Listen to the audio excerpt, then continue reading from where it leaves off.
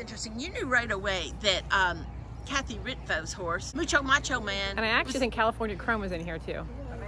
Did you actively try to research and find this out? No, people just came up to you people and just told love to overshare. So it's actually, Bob Hess has been phenomenal. One of the big things for us is we like to make sure our horse has his routine in his round pen, and so we, and before we ever scheduled to come out, that was kind of a big deal for us to make sure that we had that opportunity for the horse. And so this area, and I wanted to be far away. My horse loves to go for long walks and have his space and his time out of the stall. So this was pretty far away from the track, as you guys know, by hiking up here, and they were able to accommodate that for the horse. I mean, do you believe in like karma and stuff like that? I mean, is it like... I believe in a lot of things. So that was something you were happy to hear, that those horses, because it doesn't hurt, right? We'll take any good juju you can get. So what's it like being you these days? Exhausting. Is it like, I mean, when you start out the year, what was your anticipation? I mean, if somebody had told you fast forward. I just don't think in that way. I'm very in the moment, and I've been asked where that comes from or why, and I think some of it probably comes just from being an athlete and doing, show horses growing up and competitive golf when I was older and other sports, where if you don't stay in the moment and stay focused on your task at hand, you can lose details along the way. So, we've just really stayed focused on each day, and let the horse take us, where he's going to take us. How has your competitive golf, and that was in college? No, as a young adult, actually, wildly, yeah. Well, how does that translated into, has it had an impact on your career as a trainer? I think the golf and, showing, both, where, if you're jumping 8 jumps in a class and you miss on the first one, if you carry that to the next jump and the next jump and the next jump, you will make that the same mistake over and over and over because you're thinking back there. So I think as, growing up with that, you just have it, and it's just a mindset. And then, all the golfers out there, if you mess up on 10, you carry that through, you're probably going to have a really bad back 9. And so you really have to learn to be mentally focused and disciplined and structured in that regard. Well, you haven't had any bogeys with this horse. Look at you. Depends what social media you're listening to. Do you pay a lot of attention to social media? I don't. I really turn out the white noise. To try to... Yeah, it's great that people want to talk about what we're doing in our sport, not just us in our story, but the more people that are talking about horse racing, the better it is for all of us. And so happy to be able to provide banter for them to have fun with and talk about it, and that's the most healthy thing that we can have happening in what we're doing. You mentioned, only half jokingly, I'm sure that it was exhausting being you these days, but if you had envisioned what it'd be like being in the limelight, would you? I just don't process in that way. I definitely appreciate where you're coming from with the question. So it's just being us and being authentically who we are and showing up every day and doing the best that we can every day. And we'll hang on to his little tail strings, and it's his journey. And I think that's always been our focus, is to make sure it's his journey, and whatever we accomplish because of his journey, my gratitude and appreciation for him will always be there. Well, from the story that I read of Mike's about your owner, from the time he bought the horse, he thought this was a horse with a future. I mean, what did you think when he showed up in your shed row?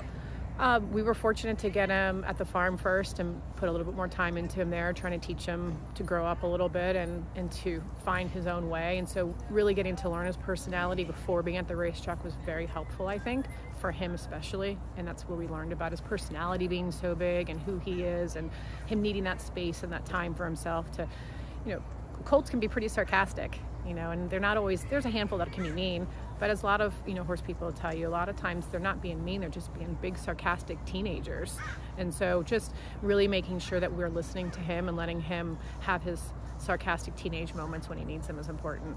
So what is a sarcastic teenager telling you? Get out of my way again. No, he's happy, and we're just trying to stay out of his way. So we know the pre-entries, your thoughts on the field for the Classic. First time he takes on older horses, obviously. It's going to be what it's going to be.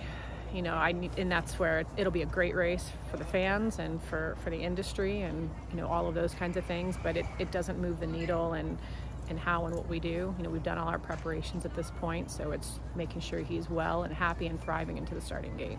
You have you train him every 10 days or so, depending on what he tells you. Is that uncommon for you?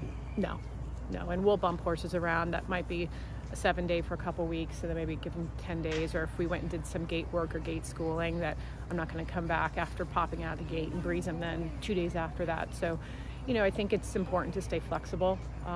People love to get stuck on their routine at times, and sometimes we can miss details if we are too focused on what that spreadsheet looks like. You know, I've talked about that spreadsheet a lot. They don't quite care what those spreadsheets look like, and so, you know, one thing with Fiona, my assistant, and we talk a lot about that, it's just, you know, if she's like, I think I'd want to wait on this one, then we wait. And then you go in 3 more days or whenever you feel it's the right time to go. So, for instance, this morning you told Mike yesterday that the horse was good trained. He walked. So you got him out of the stall today and just decided, let's give him a walk day. I didn't love, I pulled a left hind shoe off of him, to be honest. You know, transparency is important. And so I pulled a left hind shoe off yesterday afternoon. I said, let's just walk tomorrow. There's no sense in going to do that. We've got lots of time. And so whether it's he kicked the wall or bruised it or hit it, I don't know. You know, so we just pulled the shoe off and give him a walk day and assess where we are. The golfing from, were you at a futures tour level? I did. Did you do the futures? I did participate I did several events in Florida on the futures tour stuff and qualifier things. And my last tournament, I parred it, and I felt like it was a double bogey. It was just one of those grinded out rounds, and I'm standing there on the green, and I'm like, I like this, but I don't love this, you know. And even a hard day in the horse world, it was just always been more of a passion, and you know, and so it was just, I literally knew in that moment that I was like, I've really enjoyed competing, and you know, it's a single-digit handicap, and it was great to meet really cool people and see really amazing golf courses around the world and the country. And I said, I'm going to shut it down and try and enjoy it on a recreational level at some point. Collegiate golfer as well? I wasn't. I literally took it up by accident at a horseman's scramble one year. And just absolutely crushed it. I'm like, well, that was interesting. Where'd that come from? The idea of making history, the first female trainer to win a Triple Crown. I mean, that's legacy stuff. That's pretty. Yeah, and I think I'm just too close in it still right now, that it's something that I think I'll be able to appreciate a little bit more when we're done.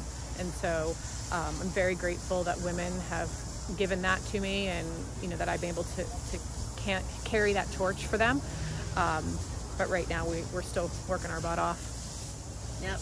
Now you're working on being the second female trainer to win the Breeders' Cup Classic. That's what they say.